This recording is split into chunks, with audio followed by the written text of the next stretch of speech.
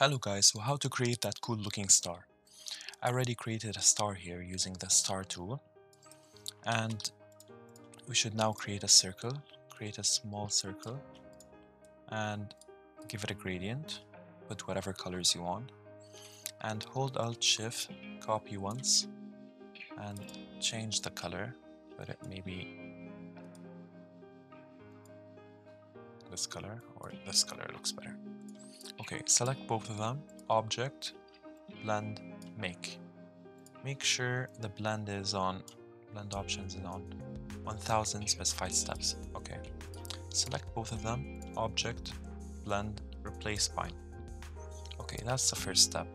So there's something weird here, it's not connected properly. So get the pen tool and just click on it, click on the path again, and click on the path again, it connects. Okay, so click all of it, Object, Blend, Expand, press on it again, Effect, Distort and Transform, Roughen. So add the size till about 82 and the detail till about 83. You can decrease the detail if your PC can handle it. Okay, and that's it.